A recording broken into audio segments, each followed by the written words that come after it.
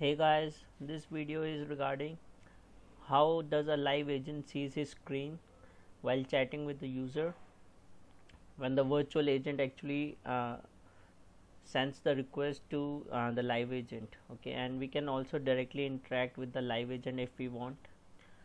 Okay, let's get started. I am logged in as David Liu, who is one of the members of the service desk, and I am also logged in as an admin. Okay,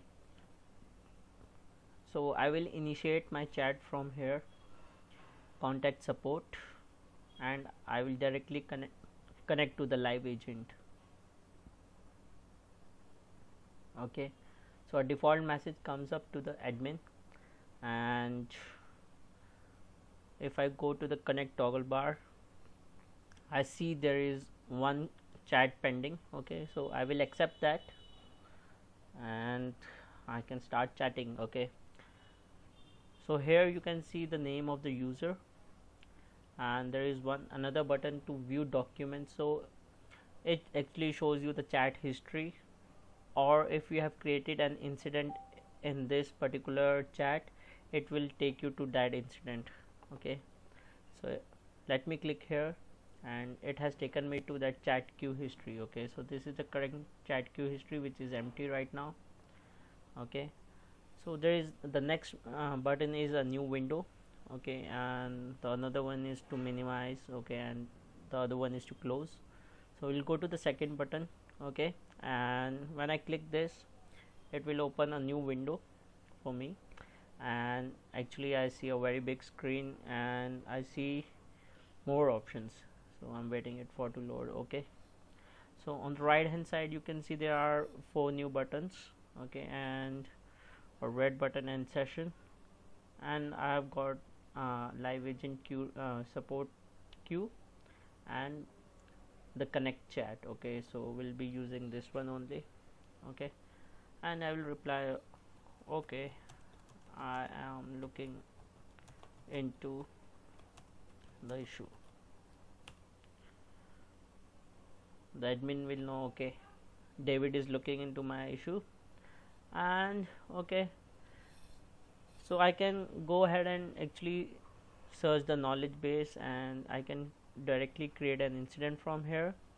So let me try searching from here. Okay, PC is not working. Okay, so it shows me couple of articles which are related to PC is not working, and when I go into the knowledge article, it shows me 3 more buttons.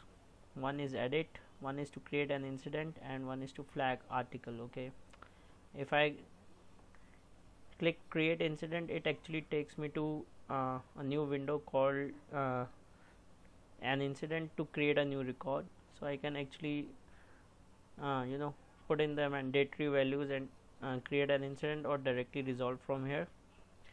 So that's a good thing. Let me go to the second button. Okay, it shows me the members of this chat. Okay, who are currently members of this chat. Okay, we can actually see if we can add more members in here, so we'll take a look at that in few seconds. Okay, and then also I can add attachments in here, and I can also have notification preferences. Okay, so I can set my mobile notifications here, and the email notifications, and audio notification. If some notification has arrived, it will make a sound. Okay, and okay, if we go here on the left side, we can see 3 horizontal lines. Okay, and when I click here, 3 buttons come up. The first one is the transfer, second one is the create incident, and the third one is the end session. So end session, as the name says, this red button and this one, they will end the session and save the chat history. Okay, transfer button will actually transfer your chat to some other person which you will select. Okay, or to a support queue. Okay, any other support queue if there is one. Okay, and the third one is the create incident, to create an incident directly from here. Okay, let's try transferring this call to maybe Beth. Okay, so David has actually asked Beth to look into the issue, and let's go back here. So I'm logged in currently as admin here, and let me go back here, and I will actually impersonate as Beth, and what I will try is to accept the chat from here, and we will see how these three can collaborate and actually work on the issue. If we go here and let me search Beth, she's here.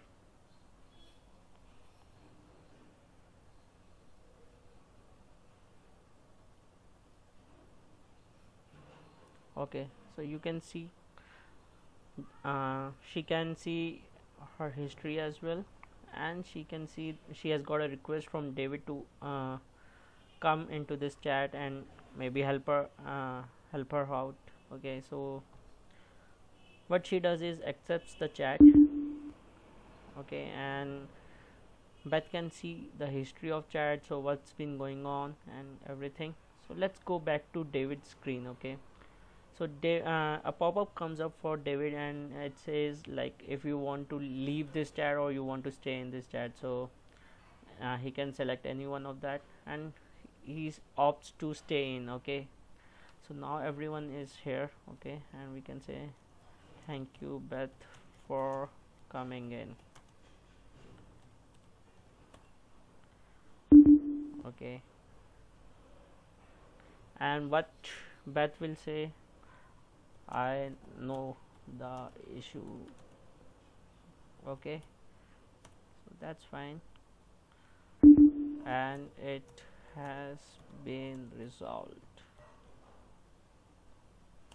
Okay, so David is happy, and so now the chat is with Beth, and actually David can only comment or make a work note on that, but Beth is the one who can actually end the session now. Okay, so I don't know if it's a shortcoming or what, but I think David should have been also be able to end the session. So this is what it's present out of the box right now. Okay, so let's try creating an incident from here. She has worked on the issue and she has resolved that, and she can actually minimize this window and say PC wasn't working. Okay, and she will resolve this issue. Okay, I have missed something. Okay, so I have resolved this, so I need to put in resolution info as well. Solved permanently, completed maybe. Okay, and I will resolve this now.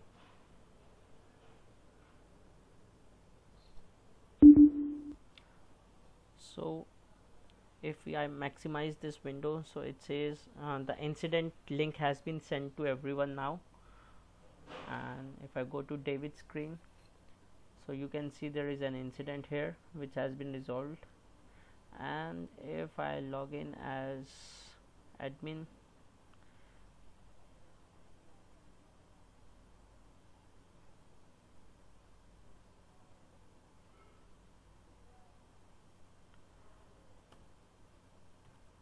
okay,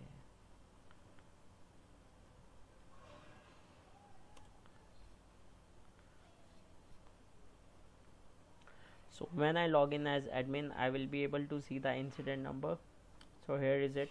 So the end user gets a link as well to click on that and go to that particular incident, and Beth can actually end the session, or as an end user I can go and click on end conversation, and the conversation has been ended. Okay, so it says system admin has left the support session. Okay, so everything is finished now, and you can see actually on the bottom there is an incident number which came up in the chat window, so that's one good thing as well. So this is a demo of live agent. So what he's able to do right now out of the box, what are the functionalities present for him, and I think it's very powerful and easy for end user to use this, and for the live agent as well. Please subscribe to my channel for the next videos on the virtual agents. I think I'll be taking up scripting next time. Stay tuned. Thank you.